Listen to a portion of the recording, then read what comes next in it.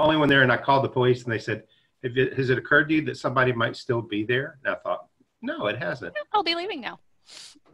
That would explain why there are bars on the windows now. Oh, they were then too. They could only get safe halfway across the room. So. Awesome. Thanks. I feel safe now. So we're welcoming our guests. We'll wait just a minute, and then I'll say hello, and we'll invite Noel to give a profound prayer. Thanks, Matt. Thanks for doing this. I'm looking forward to hearing about how you've been and what you've been up to. Good to be back.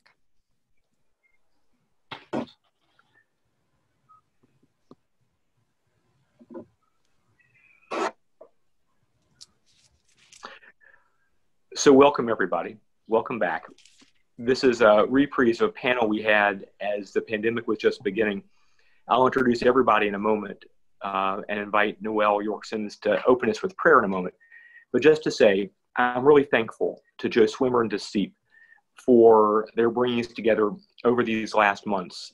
They've had, CEEP has had a conference for its entire history, but over these last several months, they've gathered many more people than have ever gathered together in person in a conference to help us figure out what's happening and to find our next steps for Christ's mission for us together. So as we start, just express gratitude and thanksgiving for Joe and for CEEP and for everybody who's helped make these webinars possible over the last months. We're going to begin with prayer from Noel York-Simmons. Noel. The Lord be with you. Also with you. Let us pray.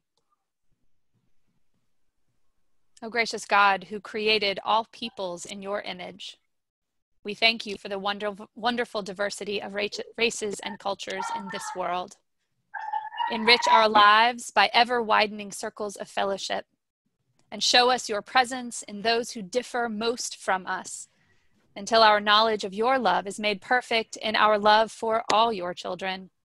Through Jesus Christ our Lord. Amen. Thank you. So let me introduce our team that's back together today. First, thanks to Noel York-Simmons for her prayer, Rector of Historic Christ Church in Alexandria, Virginia. The Reverend Dr. Russell Levinson, Rector of St. Martin's Church in Houston. The Reverend Dwight Kahn, Rector of Church of the Epiphany in Seattle. And Dr. Eleanor Peters-Berquist, who is at St. Louis University in St. Louis. Welcome back.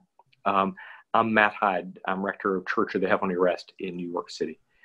So some of you were with us during our first panel presentation way back several years ago in March when we talked about how we're moving to respond to the pandemic. And so we're just joining together today to hear what's happened. The panelists today are from across the country, very different parts of the church, and have all in different ways had to respond. And so I want to start with the question to the whole group. What's it been like? Talk about what's happening now in your communities. Just what's the snapshot?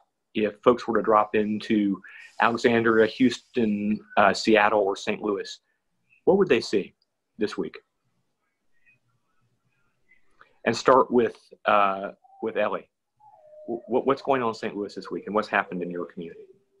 I would say it's sort of 50-50. I don't know if that's the right percentage, but you've got people who are masking up, people who are keeping 6 feet distance, people who are using all of the protections. All of the businesses seem to have implemented them. But then you've got what we had Memorial Day weekend, which is not St. Louis, but a few miles down the road in the Lake of the Ozarks. There were many, many young people at the bars, made the national news, not using masks, not social distancing, sort of going about business as you would if it were a regular holiday weekend. So I don't know if other people are seeing that. We have pretty much a 50-50. Our hospitalizations have been coming down, so that's good. But I've been checking, sort of all the graphs, and our graph tends to be more of a W. So we're sort of riding a mini wave of a pandemic in terms of hospitalizations. We go up, we come back down, we go up again. Good.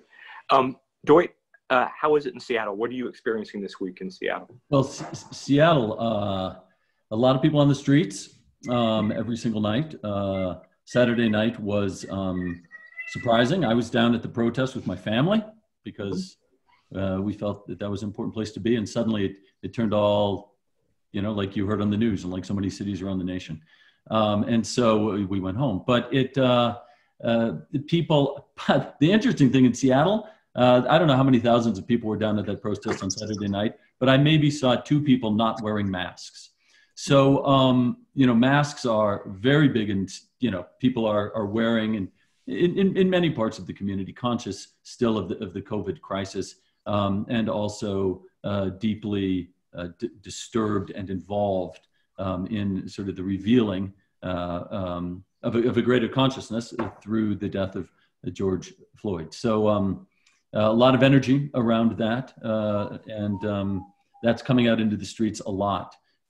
So while they're coming out protected, to a certain extent, they're coming out to protest this particular, this and all of the history behind this. So that's what I'd say is life's like in Seattle right now. Russ, what's Houston? What's happening in Houston?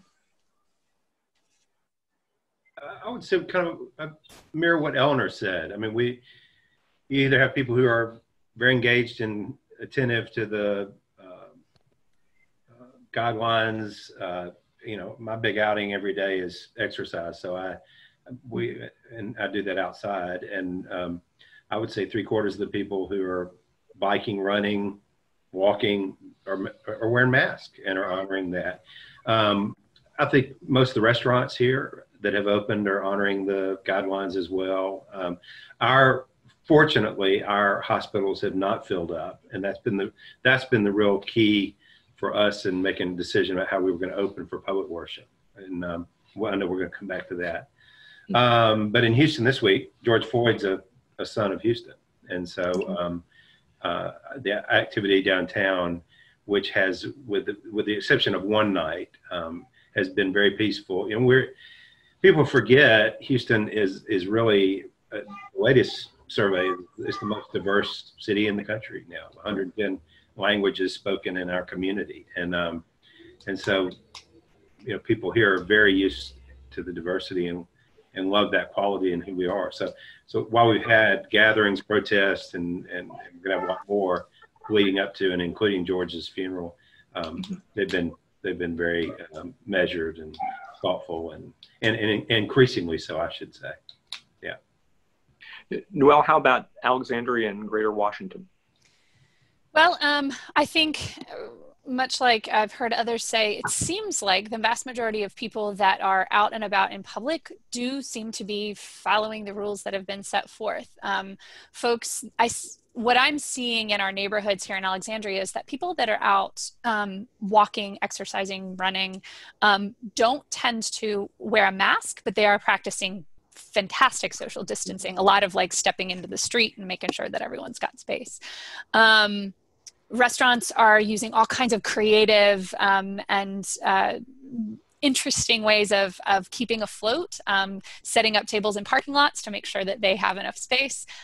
We are in Northern Virginia, which means that we have been singled out as a section of the state of Virginia that's opening later than the rest of Virginia. Virginia was even a little late on the curve to start opening up, and Northern Virginia has decided to open up even later. So we're still in the very earliest phases of what we're allowed to do by the governor. And that was wise. I think it's just generally accepted in the area that that was a good choice by the folks that I'm around, by my congregants. And on top of that, we have this layer of people trying to figure out how to safely get out and make their voices heard. We're right next door to DC, and so we've been watching very closely what's been going on at St. John's Lafayette Square, and a lot of my colleagues and a lot of my parishioners have headed down that way to show their support, fully masked, fully kitted up with all the stuff. So I think people are still taking it very seriously. Well, so this is an historic moment. All our parishes in our parish histories 50 years from now will talk about this time. Describe, if you were to write, the first chapter, or maybe the first 2 chapters in this part of your parish history of what's happening. How would you describe what you've done, what it's been like, the shifts that you've made, and what parish life has been in this moment? Russ, what would you say? Yeah, hang on. That's a tall order. You know, I think at first everybody thought this would only last a little while, not because of anything other than I think that's what our hopes were. And I think we found pretty quickly how to adjust, and we did that. We did no virtual worship till this began, and now we're doing it, and we'll continue to do it from now on. But you know, I would say there's a mix between pastoral care that is, I would say that's probably become the most important work we have. You know, we have some virtual Bible studies. We're doing daily studies from the church and things like that. But the pastoral care has been the most important work suddenly. And so we made a decision and rounded up vestry and clergy, and we called everybody in the church. So about 3,000 households. And then when we finished, we started over. So we're doing it again. And all of a sudden, we got to know people we didn't know. I got to know people I didn't know because we just divvied them up. And I think for a long season, there was some frustration. There was some angst about when and how we would return. And even now that we are returning, you know, we have people who have been fully supportive of however we do it. I guess I have found how blessed I am to be here, because it seems the response has been so much more receptive than I would have ever imagined. And we're in the middle of building some things here. And one of the things that we decided to do the other day, in addition to lots of other things, is we're going to create some sort of monument that recognizes this year, the deaths this year, the tectonic plate shift in the culture that 2020 brought to all of us. And I was just having a discussion with somebody about it before we started, because we want people to know this was a big shift for us.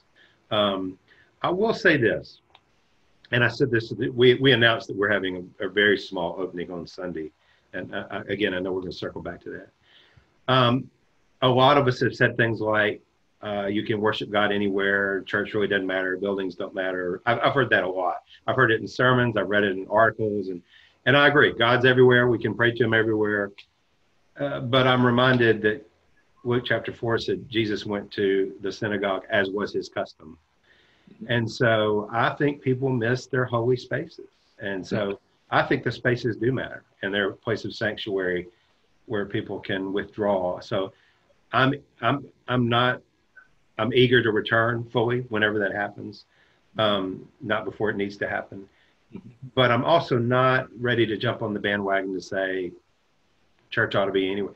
I mean, what we hear from our folks it really is, we miss coming to church and seeing our friends and family, that kind of thing. And I actually think this has played a role somewhat in the distressing civil unrest, whatever you want to call it. I mean, of the last few days. I mean, by and large, people's community over the last few months haven't been in their worship communities. They haven't been having good, helpful, engaging conversations with one another. Their community is now social media. And so I think when we're together as a group with the kind of diversity that Noel prayed for as we began, it smooths down our edges a little bit. And I think when we look back, we'll realize how important church is. Noel, first draft of history for y'all. What did you see? I think the first two chapters of this, whatever this is, this time, will be titled Fear and Loss. And I think that that's the beginning of what my congregation was feeling, is that afraid of what this looks like, afraid for themselves and their families, and afraid of not being together and how long that would go on. And then the loss of those very things that we lean into, what felt like the loss of those very things that we lean into when we're afraid. And the chapters after that go uphill. think of better. Because I think after that, it turns into creativity and patience and willingness. We've got members of our community that had sworn they would never turn on a computer in their lives joining us on Zoom, and, you know, coming on to church online and checking in. And then the creativity of staff and parishioners that are doing things that they never knew they could do, never really wanted to try, but are now by necessity learning to enjoy some new skills. So those are the first, I guess maybe that's the first 4 chapters, right? of that history. And it has been, I mean, it's not all sunshine and roses, obviously, at this point. It's not all, things don't feel good yet. We have a long way to go. We're only just now starting to dip our toes into a long time away future when we will be in our pews. But part of what we're doing in this season, this season is figuring out how we retool our language, so that it's not we're not ranking which one is better. Is it better to worship online? Is it better to be in the building? But trying to figure out how we hold those in balance, so that we're not saying that worship inside Zoom, worship in church online is just a mere facsimile of what we could do. We're trying to really help each other know that this is presence. It's lowercase p and capital P presence, and that we are together, and that we are praying, and that we are leaning on each other. We're just doing it in a space that looks very different from the spaces that we're used to. And yeah, we all want to be back in the building. We're pretty invested in our building here at Christ Church. And we're also finding new ways of being together that we're gonna stick, not just for liturgy, but for meetings and small group and different kinds of things. So that's been the thing that I have, that I think that is going to stay with me the longest after this, is that that sense of creativity that is just feels like it's coming out of the woodwork in fantastic ways. Cool. Ellie, what do you see in your communities? What's the first couple of chapters been like for you? First of all, let me say that I really like Noelle's chapters analogy, and I was thinking, well, what would my analogy be? And I think that I would first like to say, before we go any further, that so much of what's happening with our new protests and our new protest unrest and culture is the COVID situation and the unrest and the discomfort with everything that's happening on a civil level from George Floyd's unfortunate passing. They're inextricably linked. So COVID and public health is social justice. I mean, if you look at the individuals who have the highest mortality rates, not only just in terms of numbers, but in terms of per population, it's people of color and minority communities. So these two things are in many ways the same thing. And it's about the social determinants of health and the justice of individuals who, don't have access to healthcare or, telehealth, all the, working from home, all the things that we sitting here, the 5 of us are enjoying probably right now. So that's one thing. The other thing that I would think of, that my metaphor would be almost probably the chrysalis. There's an extraordinary amount of pain across the country right now, not just because of COVID and George Floyd. People have lost their jobs, they've lost their identities, they've lost their places of worship, which I agree are important. I was very much on the forefront of, like, you got to Zoom, it's not forever, it just has to be temporary, it's a new way of doing things and you have to embrace it. But you do get to come back together.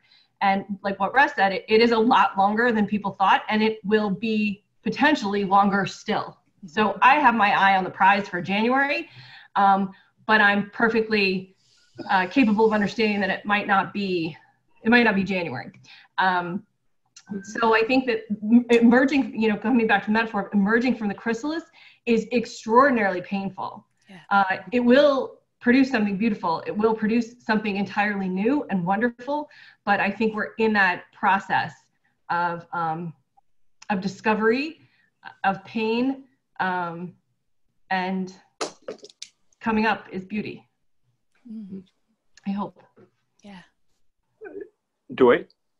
Well, how do you write that? I said this last time, but you know, we call this at Epiphany the time of the great timeout, when all of humanity was called to go sit in the corner and think about what they've done, just like I do with my children. And so the interesting thing about it that has sort of come to my mind is the thing that we have been given collectively to consider by God and the movement of the Holy Spirit, I don't know how, is the image of George Floyd. Right. So when we went into timeout, we had something to look at. We had something to think about. Maybe we didn't quite know what it would be. Now we know what it is. Now, he's not the first African-American man to be killed on a video screen, but he is the first one to have been killed when we were all sitting at home wondering why we were in timeout. And I think it's the sin of racism and institutional racism and slavery that we are called to collectively consider in the time of this great timeout. So that I found to be profound, a profound image given to everybody at the same time as we were being forced to sit inside and consider what we had done. So I hope there's a shift and not something that is forgotten because of our collective experience of this, because of our collective suffering from COVID, that there might be a deeper link to the suffering of African Americans in this country. So that's the great timeout that I'm writing and thinking and talking about with our congregation. When I see that's happened with us is we're running at the speed of the Holy Spirit. I mean, this is the age of the Holy Spirit, right? And this is a new time. And so at Epiphany, we've been thinking about a couple of things very differently. First of all, who is our congregation? And that has changed, right? The nature of church has changed. We are becoming intensely local and universally connected in a new way. Now, we've always been connected. People could always come and watch Epiphany online on Sundays, but now they are. Now they're coming and connecting to us. So we have many different congregations now that we hadn't thought about before. We have our congregation that has been forced to watch our online services at home because they can't collect at church. We have what I call our expatriate congregants who have returned, people that live in Philadelphia or New York or Florida, who have sort of found their way back to the Epiphany they once had experienced when they lived in Seattle. We have our in absentia congregation, which is our congregation that goes to Palm Springs or to Sun Valley or wherever they go in the winter, who have connected more vigorously because of all of the things we're doing online. Our online presence is just, daily videos, daily concerts, Bible teachings, like things that we hadn't been doing. We have this congregation collecting in a way that they hadn't. And then we have a congregation that's finding their way to Epiphany that's never been to Seattle, right? So all of a sudden we have these different congregations that we're engaging that we hadn't thought about prior to COVID. And then we wonder, how do we engage them? So if you have worship, I think about worship in three ways, in a way that we hadn't before. The first is just transferring, taking what we did on Sunday and live streaming it. So we do that, and we do that as well as we can in the sanctuary with a limited choir, spaced out appropriately.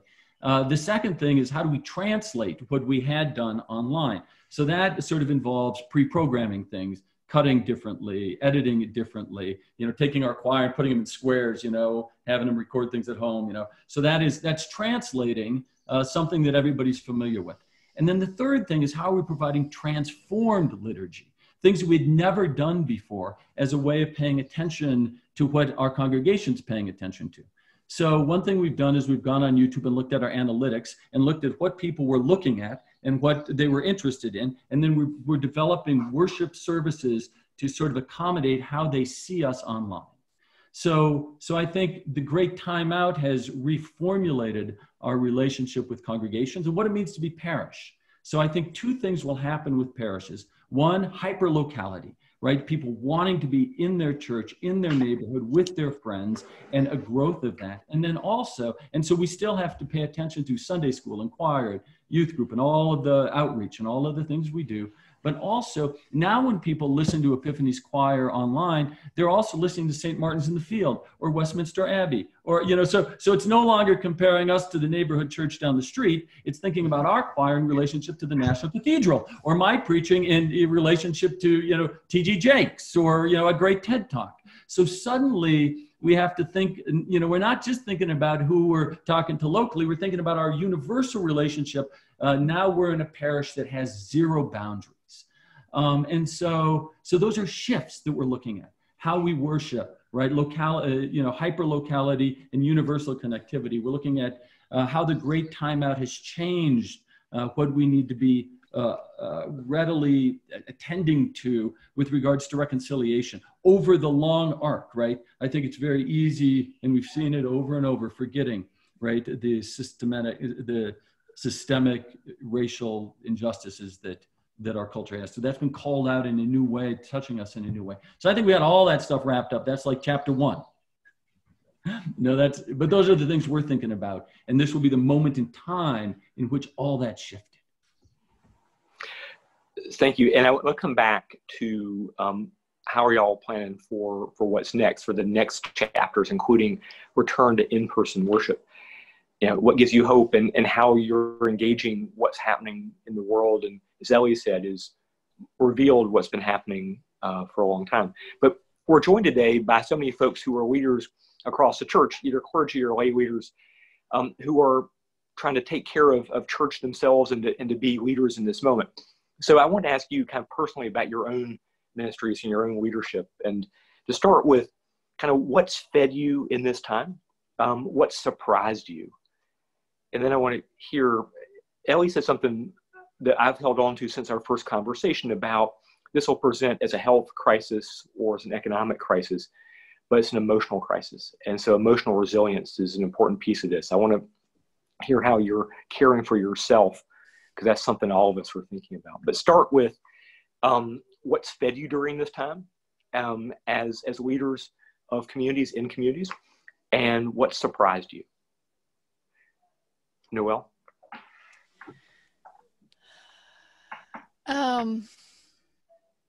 I am finding myself most fed by my colleagues, particularly both my colleagues here at Christ Church, my clergy colleagues here at Christ Church, but also colleagues that I have in an official colleague group that I meet with regularly. That used to be less frequently, and now it is more frequently, as we meet on Zoom to help each other, both with idea making, but also with that emotional support that you're talking about. I also have colleague friends all over the country that, again, we're doing some of the idea making. How are you all handling this one situation? Am I crazy, or did this really happen? And also, how is everyone? How are you doing?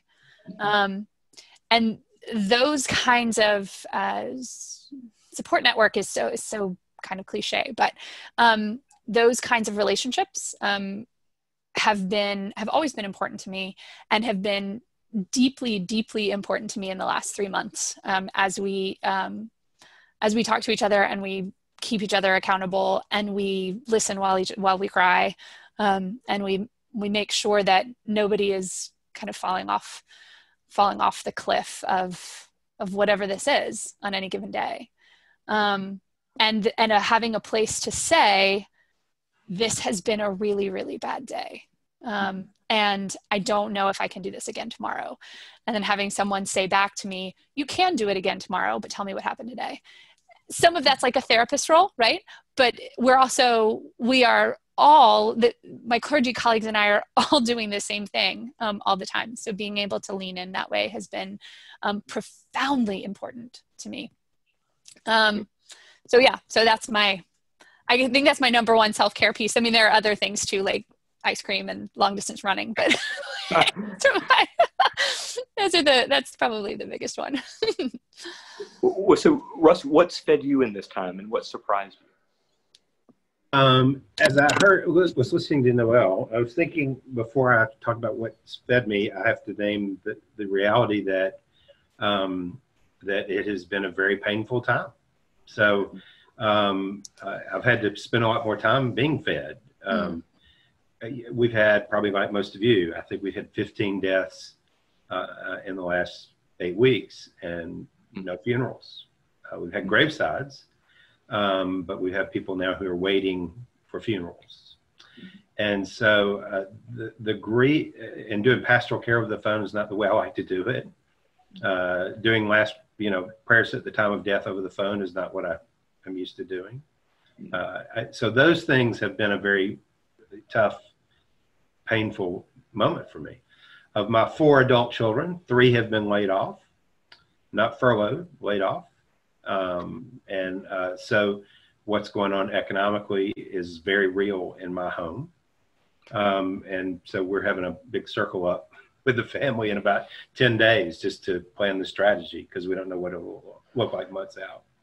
So, I mean, kind of naming those things is an important part of realizing I'm fortunate to been married over 35 years to somebody who's still my best friend. And we just today, I mean, almost every day now, we don't normally exercise together when we're at work. So we're doing that.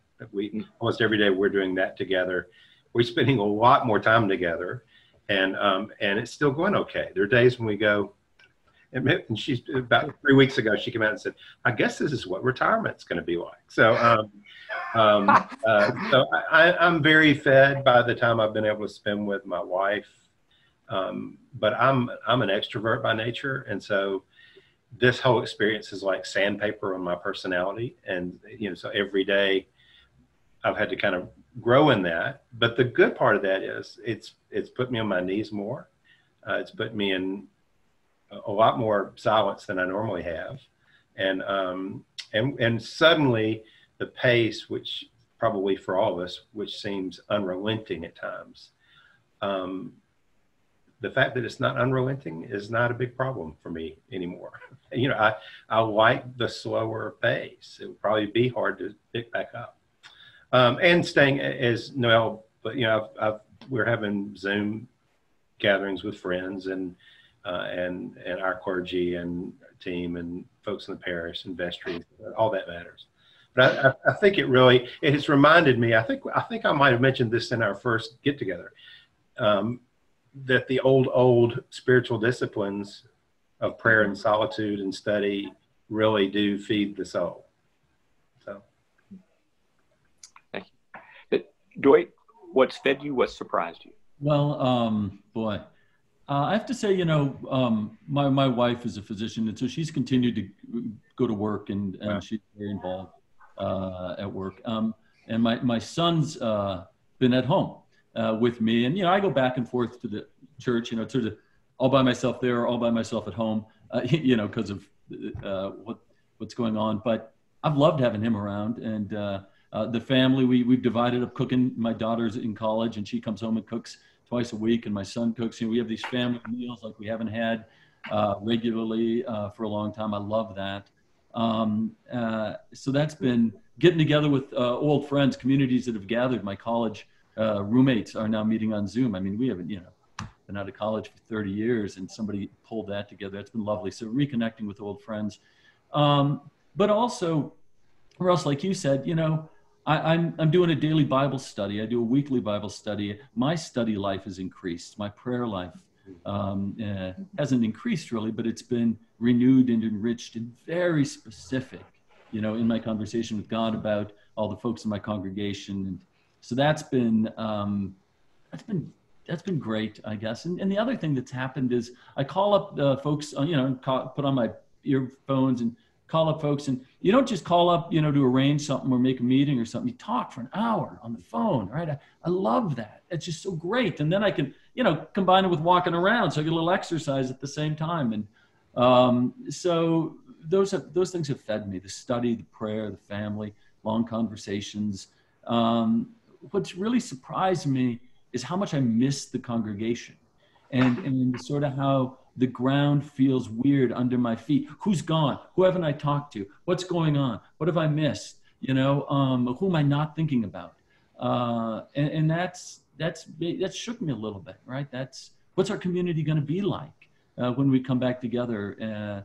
And so that's, that's,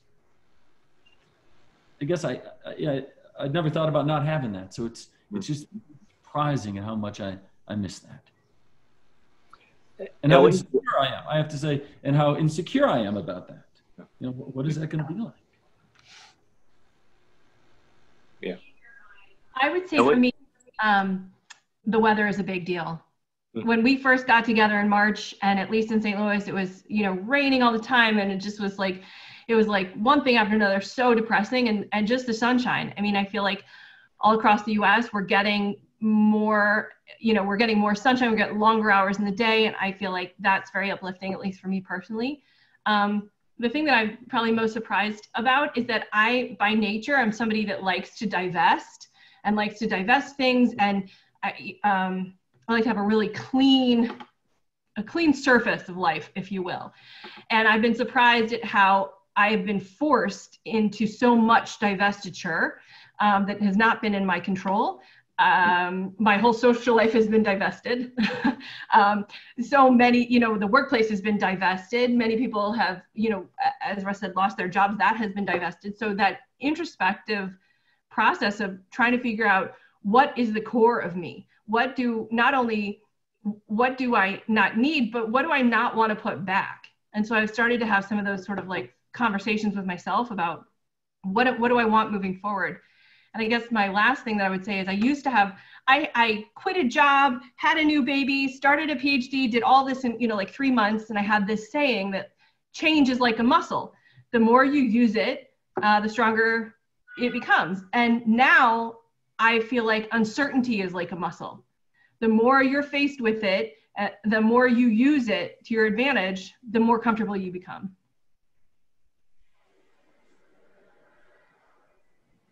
I'm writing that down. That may come up in a future homily, Ellie. I'll follow up on Eleanor. Yeah, we're all taking sermon notes right now, aren't we? We absolutely are. But what Eleanor just said, I honestly, the commercials are driving me nuts, of course. And almost everyone begins with, in these uncertain times. And I use that as an example. I said, what times are certain? Tell me what times are certain.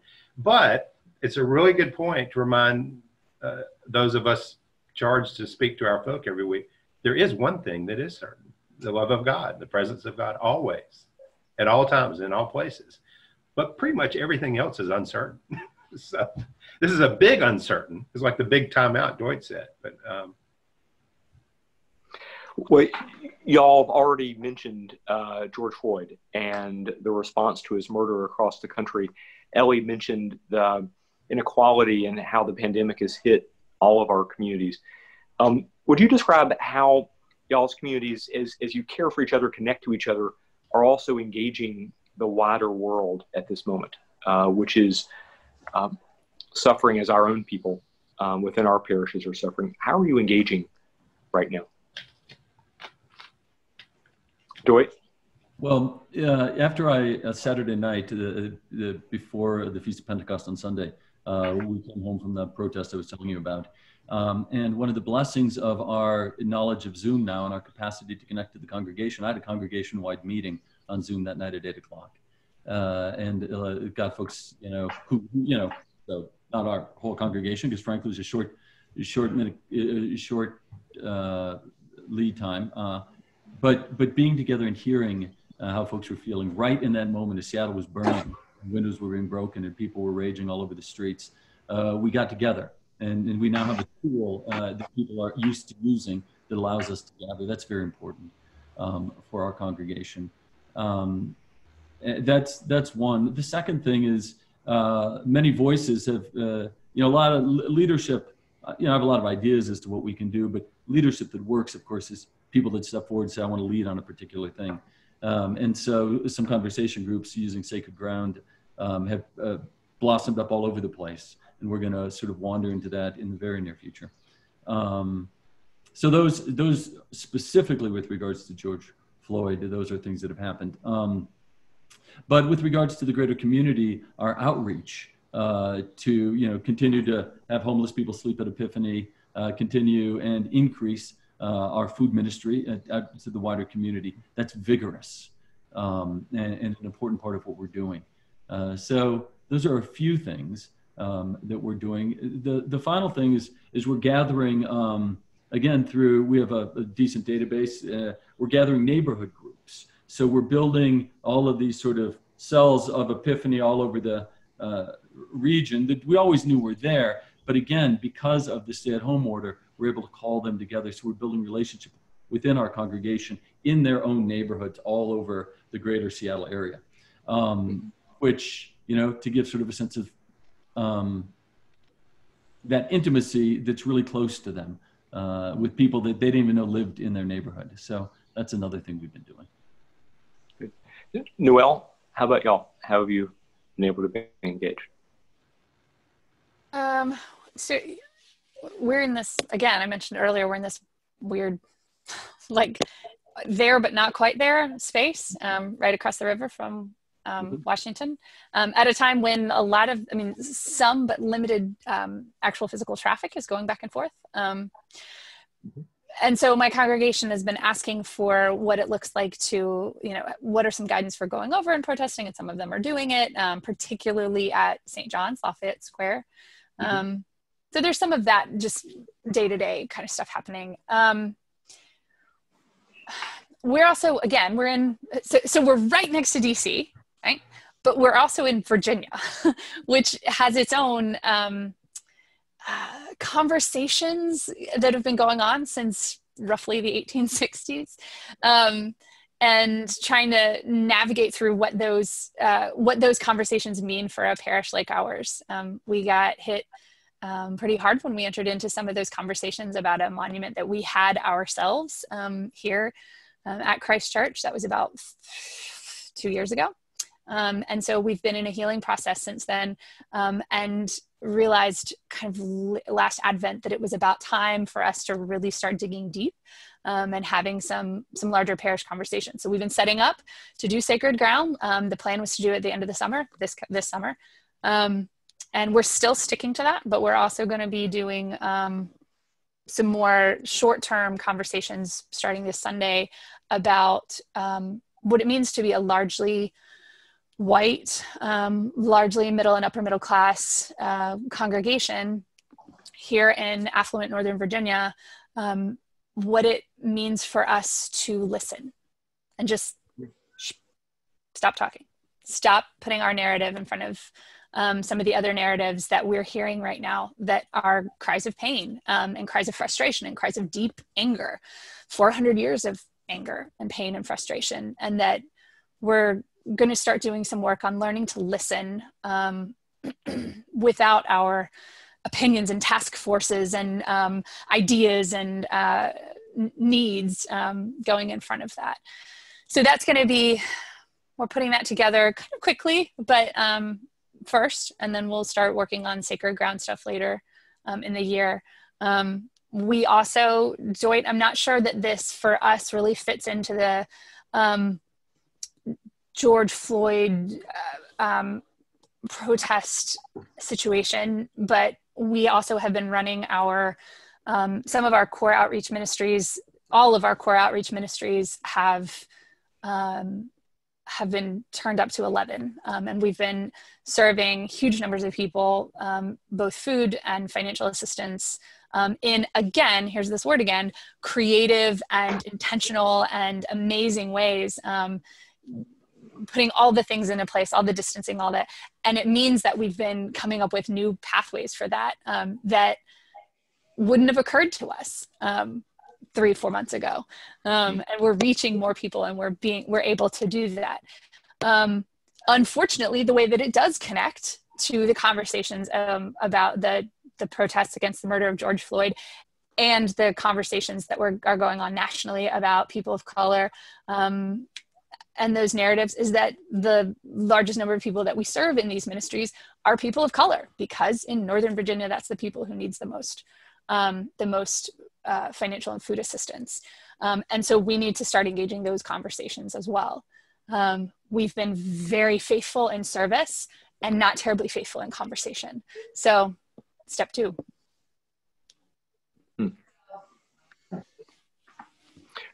Russ, how about y'all?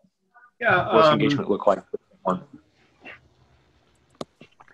You know, I might be in a different place than where some of you serve. I'm in a pretty bright red state, and so we recognize that. And so what I'm trying to do in the midst of the discussion around institutional racism and discrimination, and what we've seen is, and I like what Noelle just said, is move to the deeper conversations, not set up another task force, not to have another group, but and try to get people, because it's quickly morphed here into a political, not a question about about what we need to be talking about, but political divide. And so, I have people, as many of us were, who were astounded at the photo op, and have very strong feelings about that. And then I have people who think that was the best thing in the world. I have people who reached out to me, frankly, very upset with Bishop Buddy, and to some degree the presiding bishop. And so I've taken about 3 days to prepare a statement back to my church and my community, to say that I know Bishop Buddy and I know Bishop Curry, and I admire them and have prayed with them, and they've prayed for me, and we need to hear the deeper conversation and just divest ourselves of the political divide, which seems to be where things have quickly raced here. It's about who's in office or who has authority, who's been elected. So I'm trying to move the conversation into the basic social responsibility we all have to love our neighbor and find out who that neighbor is. The color at St. Martin's has actually changed since I've been here in the last 12 years, and that's because we're a diverse city. So it's not as, and that's been a very good thing for our members here. So to that piece, I want to keep moving the conversation to the real issues and not the surface ones that tend to inflame our passions too much. The other thing is that we, like all of our churches, we're very committed to outreach. But the primary way we've been able to support that, we usually don't support ministries where we don't have boots on the ground, but most of them have shut down, except for those on the front lines of hunger and extreme poverty and things like that. So we really postponed kind of giving to ministries that were not on the front line, reaching out to the underserved. And so we have collected a lot of money, and we go visit those ministries and support them in that way. And we have a COVID relief fund, and people have given very generously to that. And so we're kind of divvying that up. But again, to the folks who are hungry on the street, unemployed, that's where that support is going. Ellie, what do you see in terms of engagement? Well, I mean, in terms of engagement, if I just stay on the COVID side for a minute, and I can't remember if I said this before, but shelter in place, what we all did for the past few months, that's, in terms of public health, that's the end of the road. There's nothing bigger than what we just did. There's no other greater sacrifice, no other greater social non-pharmaceutical intervention that we can put in place. Usually, when you have a pandemic, and there are usually, a couple a century actually, in terms of flu, usually about 3, not usually coronavirus, but usually you ramp up into shelter in place. We didn't do that. We went 0 to 100 immediately. I remember the day when San Francisco and then Seattle went to shelter in place. And I told my husband, I was like, there's a big deal. There's a really big deal. And it didn't turn out to be sort of as catastrophic as it's supposed to be.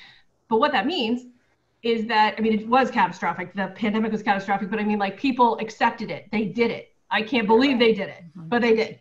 But what that means for all of us is that we didn't teach people how to go into shelter in place. We didn't teach people all the different strategies that we're now using to come out of shelter in place. We just went to the top of the mountain, and now we've got to figure out how to come back out. Yes. And so I think there's a big education piece in trying to explain to people all of the non-pharmaceutical interventions. So a pharmaceutical intervention is a vaccine or a treatment, et cetera, but the mask, the social distancing, the barriers that you see in restaurants, the tables are 6 feet apart, et cetera, the drive-by parties. I don't know if you guys have had any of those where, everybody's honking, et cetera. All of these different things people are learning, but we also have a responsibility, you as clergy and in your congregations have a responsibility to help people understand them and to teach people all of these things that really we should have taught them before we went to shelter in place. So it's not really people's fault that it's hard to understand, or they might not be engaging with it because we never taught them how. Right. And we didn't necessarily explain the importance of them to begin because we went right to shelter in place. So that's the engagement I'm beginning to see and feel like we need more of, is that public health engagement, but also the educational piece. Here's why. I protect you, you protect me. I protect your grandparents, you protect my grandparents. Yes. I might have an underlying health condition, you might have an underlying health condition. We can't know these things. So it's that community that's perfect for what you do. Yes. Well, so we've got just a couple minutes left, and so I wanted to draw on what Ellie just wanted us to think about. All of us are thinking about, and so many people who have joined today are thinking about this return to safe in-person gatherings. And if it's for y'all like it's for us, is these meetings are not short and the answers are not simple. But if you had to give one piece of advice for the wider church or people wrestling with how to return to this within their own churches or institutions, what's the one piece of advice you'd give? What's the thing that you've learned you'd share? Russ, go ahead. Working with the other clergy in the area has been very helpful. Barclay Thompson's a friend of mine. He's the dean of our cathedral. You know, the other churches, I mean, we stay in touch weekly. What are y'all doing? How are you going to do it? And we bounce ideas off of each other. We've been given a lot of not only very helpful, but very clear direction from the bishop. So there's certain things we can and can't do, and they're beyond our decision making. But within that context, we're still able to talk with one another. And that's been, if you ask what's the most helpful, really, that's been very helpful to stay engaged with the other clergy. And also, we're trying to do it all at the same time. So nobody's trying to get in front of one another. Dwight, what's the piece of advice? You know, for us, our bishop has been great and really in lockstep with our governor. So that's made it easy for us to sort of think about how we go back to church and open up in relationship to the stages of opening up. But the one thing that I've realized and that we're going to pursue pretty heavily is even when we can go back, there's going to be a community of parishioners who don't feel comfortable coming back yet. And that's good and right and super appropriate. And when we come back, we'll be wearing masks, right? And or at least at the beginning, our bishop said we can't distribute communion. We'll be social distancing within our spaces. Our choir and whether or not they sing will look different. Whether or not we have hymns will look different. And so as a result, our live stream will look fundamentally different. So for those folks that can't come, decide not to come, we're also pre-recording a service that is sort of translates a live service for them with choir, with music, you know, with the same kind of pomp that we can do in our live streams that we won't be doing when we originally come back together in our church. So we're thinking about that community that won't be able to come back and how we care for them liturgically, even while we open up our church for those who want to come back. So that's a little bit, you know, how we're thinking on this. Try and mute, Matt.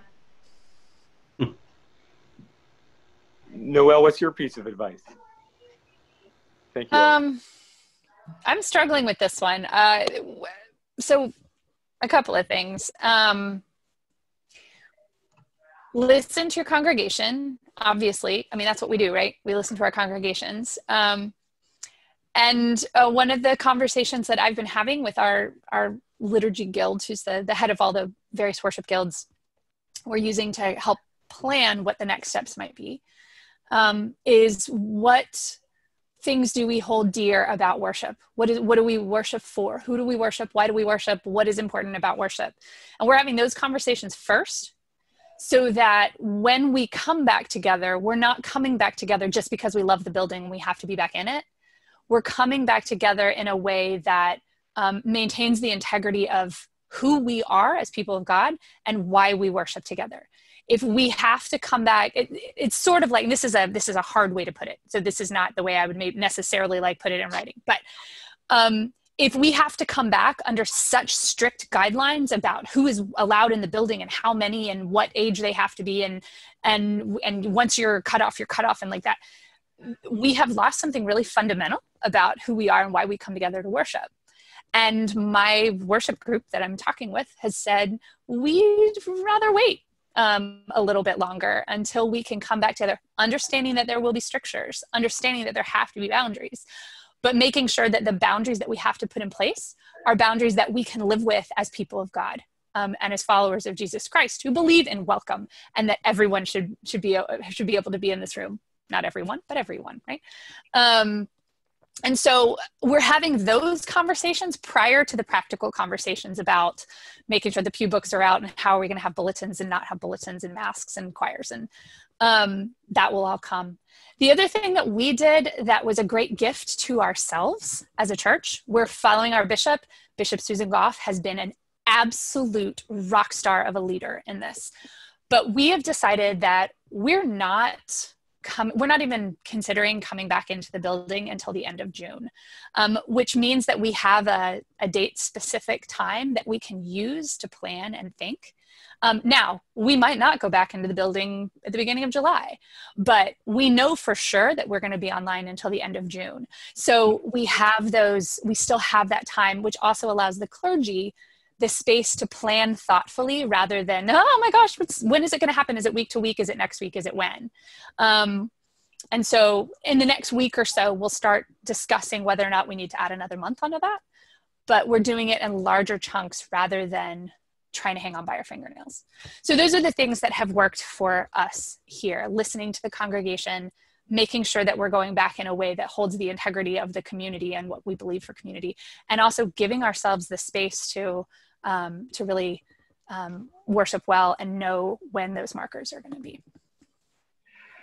Ellie, I want to end today with where we started last time, with your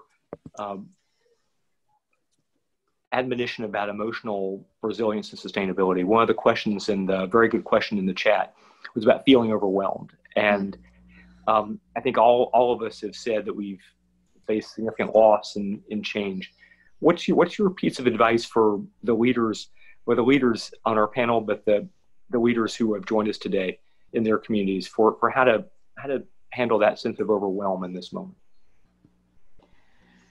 It sounds pat, but from my professional expertise and my professional opinion, telling you that this is not forever. This won't be forever. It just feels like forever. And I think helping to remind your congregations that God's love is forever. And this is, again, feels like forever, but is actually not going to have been that long. So it's a hard thing to put in your mind, but it really, a year and a half, it won't be forever. Ellie, thank you. Thanks to all of you. Thanks to Noel, Russ, Doit, and Ellie. Before we go, actually, Russ is about to publish a book. And now, Russ, which is this? Tell us about. Is this your first, or you've written things before? Yeah, I'm working with Church Publishing, and I've written 4 seasonal devotionals. One for the summertime, which just come out, just called Bits of Heaven. There you go. And then one for the fall, and it's called Place of Shelter. One for the Advent season that will be coming out in the fall called Preparing Room, and one for the Lenten season that's called A Path to Wholeness. I had to think. I'm in the middle of finishing the edits on that. But Church Publishing picked them up. I had done them kind of locally and worked with them on redoing them, and they've all come out in the last. The first 2 have come out just in the last few weeks, right at the beginning of the pandemic. But the Bits of Heaven is a summer devotional. They each have about 40 devotionals in them, kind of daily devotionals around the season itself. So there you go. Well, thank y'all. Noel just offered in chat, I think, what we all like to offer, which is to be supportive and helpful, if we can, to each other, to the wider church. The panelists talked about how support and care from colleagues making a difference to all of us. And so I know CEEP is doing that. Joe's been such a leader in helping us do that for each other. We'd like to do that too. So thank you all for joining today. Thanks to everyone who's been part of the conversation. Look forward to continuing this in the chapters and months to come. Thanks, Joe. Thank you, Matt. Thank you so much, everybody. God bless. Thank you.